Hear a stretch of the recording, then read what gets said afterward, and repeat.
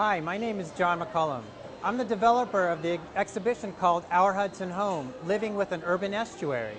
This exhibit is called our Narrator Station, and it has videos of actual people who have some connection to the river, the harbor, or its associated wetlands.